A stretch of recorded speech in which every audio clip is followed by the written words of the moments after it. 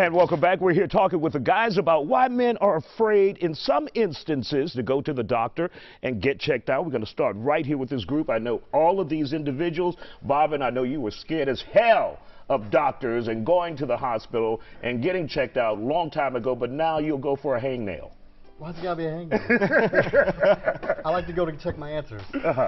WebMD is the devil, so I gotta make sure my self-diagnosis is correct. And they give you a lot of wrong information. You know what I mean? Oh yeah, absolutely. So I go check it out. All right.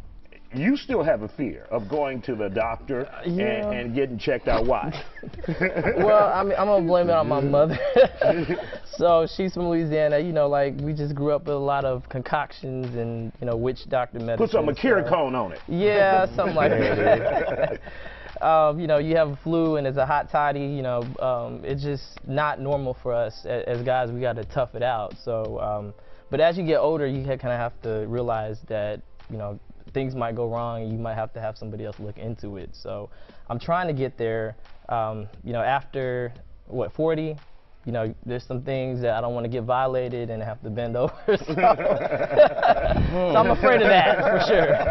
Now, David, you said you're obsessed with knowing. You don't necessarily like to go to the doctor, but you're obsessed with knowing what's wrong with you. Well, I guess I get that obsession because of the simple fact I want to know. I want to know. I mean, because we all walk around here like I know everything about myself. No, you don't. You need to go get checked because you might not be right. So my thing is, you sound like you're talking about that nasty lady's disease. Gonosyphilis. I'm burning.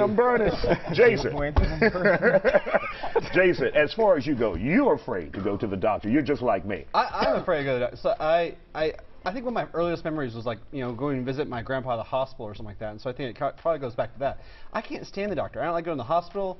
I can talk to doctors all day long, and some of my clients are doctors, but like as soon as they put the glove on, like, he brought the glove. Bend over, son. Bend over.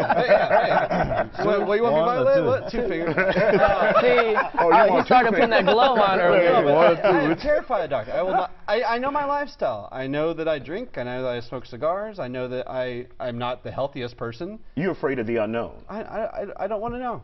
I'm okay with the I'm exactly your way, because if I'm fine and there's something wrong but I'm still fine, I'm okay with it. Exactly. Now, Alexander, you're a millennial and you guys go to the damn doctor. I don't know what that Go ahead. So you have no fear whatsoever? No, I don't have a fear of doctors. I love to go to the doctor at least once a year to get my annual physical, just so your numbers are right, just to be prepared for the future. I want to live a long time. I want to have a great life. I don't want to be hit with some surprise disease or condition that I wasn't aware of when there's some underlying signs that are being shown at an early age. But part of you is you live such a damn healthy lifestyle. You're out rollerblading, riding bikes, and all that kind of stuff. How important is it for you to stay healthy? It's extremely important. So the type of work I do requires me to travel almost every week, and so being sick is not an option for me. So I'm constantly checking my health, making sure I'm on top of it, exercising, eating right.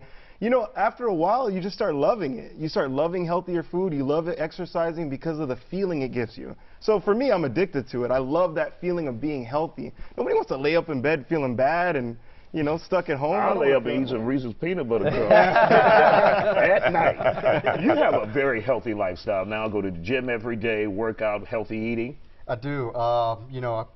As we're growing up, like you said, we got to get everything checked out. You see some of your friends, your peers that are not taking care of themselves as well, so they're starting to develop problems, and you kind of freak yourself out. So I think it's a good thing going. All right, gentlemen, thank you for joining us, and we'll be back. Still ahead, we're talking about the erotic ball. Wait till you see what they're wearing. We'll be back.